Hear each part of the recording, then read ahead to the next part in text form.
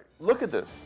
This is called tip and split. Okay. This is a very cool device which you can use in any dimly lit restaurant or a lightly lit any restaurant. Any restaurant. Yeah. But if it's dimly lit, you know how sometimes it's hard to read menus these Yes. days? I mean, I find it, they get, like I went to the San Bernadino Ranch the other day. Yeah. They had to hand you a little flashlight so you could read the menu because it's so dark.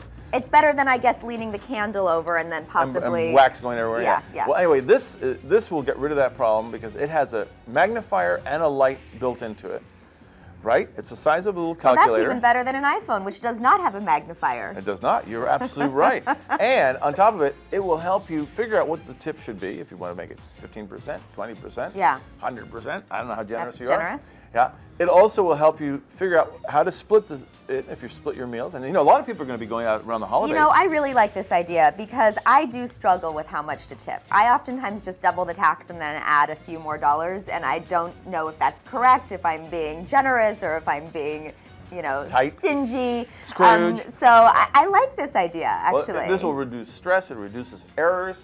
It's easy to read, easy to use, fits in your pocket or your purse, and it will be yours if you can correctly name that restaurant. Just come by and pick it up. That sounds like the total package. It reduces stress. It reduces all I know. Oh my gosh. By the way, you can get these on QVC too. Can you? Stop it. Yeah. That's probably how you got it, isn't it? No. We were in touch with the company. And they sent you tip and split? Tip and split. Tip and split. Tip and split. By the way, it won like a great new product. And it's at skinny. An event. It's not like this big, hefty thing that's going to take up too much space in your wallet. Yeah.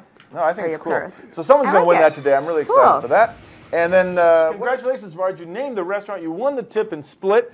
And you can fight Laurel over the pie if you like. Yeah, watch out, Marge. Do you like, Marge, you like lemon chiffon pie? Oh, sure. Oh. You know, I may be only 5'1", but I am very strong. Anyway, congratulations, Marge. You got everything. Kidding. I tell you, we are the all-winning prize studio here at AM 1290. You're going to have a chance to win one of these great devices. We gave one away last week. We got another one to give away this week. Love that. It's called the Tip and Split.